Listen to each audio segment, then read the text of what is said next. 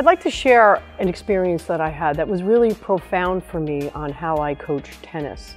I had this amazing opportunity. One of my students, who was a nationally ranked player, was a lefty, and Guillermo Vilas, who was the #1 player in the world at the time, was playing a match in New York against John McEnroe. And he asked my student to come and play with him so he could play with a lefty. I got to sit right courtside when the #1 player in the world was playing my student. And afterwards, he started to come up and volley like I've never seen him volley before. He was an amazing volleyer at the net.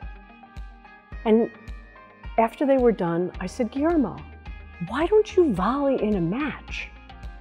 And he looked right at me and he said, "Because I have no confidence in my volley." And that's when I realized that you have to have confidence in what you do in order to build a game around it. And so that profoundly changed how I became a coach. I would take each student, and I had 25 nationally ranked players, and I would ask them, "What are you confident in?" And I would build a game around that.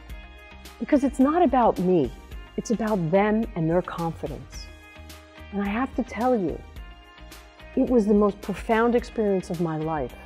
And I had 25 nationally ranked players with 25 different games.